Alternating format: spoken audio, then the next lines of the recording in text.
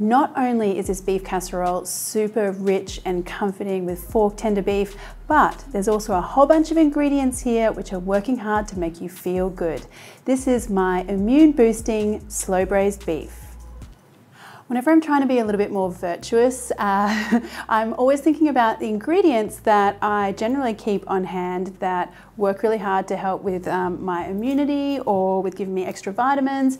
And so I came up with this slow braised beef recipe because we're going to be including a whole bunch of ingredients that help to make you feel good. All right, we're going to start off first of all with some eggplant. So I am just using some of these small eggplant because that's what I happen to have in my fridge, but you could use one larger one if you want to. And the other thing I like to do also is try to up the vegetable intake in whatever dish I might be doing. So typically with a braised beef, you might not include things like eggplant or sweet potato, but when we're trying to do things a bit nicer for our bodies, I like to include a little bit more of those ingredients. So I am just going to heat up some oil. I'm using some olive oil and add your eggplant in. Now you're just going to flip these guys around in the hot oil until they get a nice little sear on them. So the trick here with the eggplant is that I wanted to include eggplant, right? But I didn't want to throw the eggplant in with the beef because it's going to slow braise in the oven and then the eggplant would just basically disintegrate. So what I'm doing is searing it off and then I'm going to keep it to the side and add it a little bit towards the end of the cooking. You'll see how it works. It'll all make sense in the end. So now I've got some really great colour on my eggplant. And I'm just going to take that out, pop that to a plate. And next I've got my beef. So I'm using an oyster blade here. You can use chuck steak, gravy beef. I do like to have it in sort of medium-sized chunks, not too small. And I'm going to just season that with a little bit of salt. Now, if salt or sodium is not your jam, obviously you can leave it out. I'm all about adding things in. So I add things into my cooking to make me feel a bit better. But if you would rather leave the salt out, that's totally up to you. But what I do want you to do is give your beef a nice searing kind of color in your pan, because that browning that happens, that is flavor. And that's gonna help out by starting to layer our beautiful casserole here with some good beefiness. So just let that beef sit there and get some colour. Now we know that beef is a really good source of iron, but did you know it's also a valuable source of ink? Not ink. But did you know it's a really valuable source of zinc, which is a mineral that's great for immune function. Now I need to add some shallots in here. Just want to cut them in half. I like to keep them quite chunky so they maintain a little bit of their integrity as they slow cook. Now once that beef is looking really lovely and seared, so a nice colour all over each piece, now you can go in with your shallots. And again, just give them some time to get some colour on them and develop some flavour as well. So you can see after a few minutes, I have beautifully coloured beef. I have some nice golden colour there on my shallots. So let's go in with the rest of our stuff. I've got some celery here, some ginger, which I just need to slice.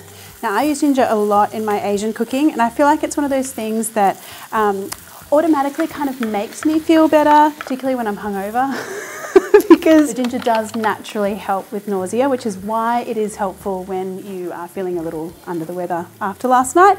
But it's also anti-inflammatory as well, so a really good powerhouse little ingredient there. I've also got some garlic, another common ingredient that you use, but also is very good for your immune health. It has natural antiviral and antibacterial properties. Now for some spices. So I'm going in with some star anise and a cinnamon stick.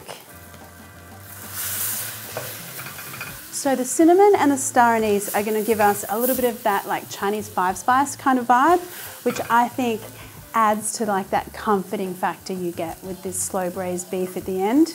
Now our other little powerhouse ingredient here is some tomato passata. So cooked tomatoes actually contain a higher level of lycopene. Lycopene?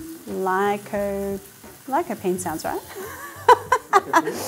You know when you read stuff a lot, you read a lot of things and then you're like, that's what it sounds like in my brain, but then the rest of the world's like, that's not how you say it. And then you're like, oh. Lycopene is an antioxidant, which helps fight the free radicals going on in your body, and also really good for immunity. So there you go. 10 points. Yes, thanks Dax. Woo. Okay, beef stock. You could easily use water as well if you like. That would also cut down on the sodium. And now I go in with my soy sauce. And then I'm using some Chinese black vinegar here. So, you know, I don't know, if I was being a little less virtuous today, I might add some red wine here. But I'm going with the Chinese black vinegar instead because you get kind of like a little bit more of that floral detail without adding the alcohol. And a little bit of tang as well, so it's good. Okay, and some brown sugar.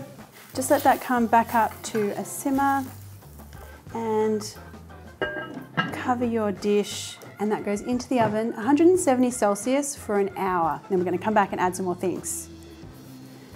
So in the meantime, while that's happening, I am going to prepare my sweet potato. So the cool thing about sweet potato and using it in this beef dish is that sweet potato is a really good source of vitamin C.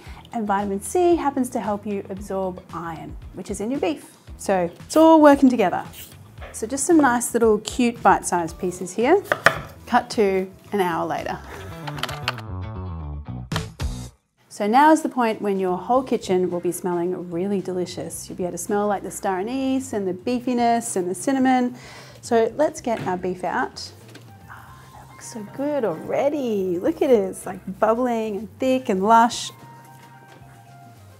Now, what we need to do is put in our sweet potato and our eggplant.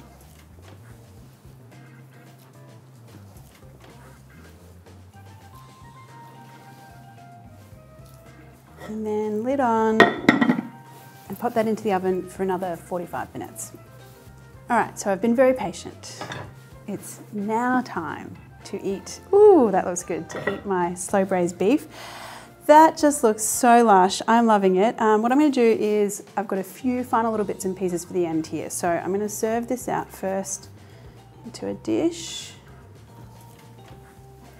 And then a little sprinkling of coriander and spring onion. And a little sprinkling of green chili, because would it be one of my dishes if it didn't have some chili? Also, chili is good for you. My Asian ancestors told me so. All right, I'm gonna get in here and try this. It's so good.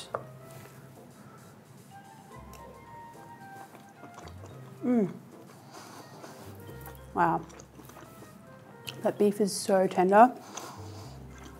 And just those two spices, the star anise and the cinnamon, have added so much beautiful, like warm, spicing kind of flavors to this. Like it's kind of like a slow braised Chinese dish.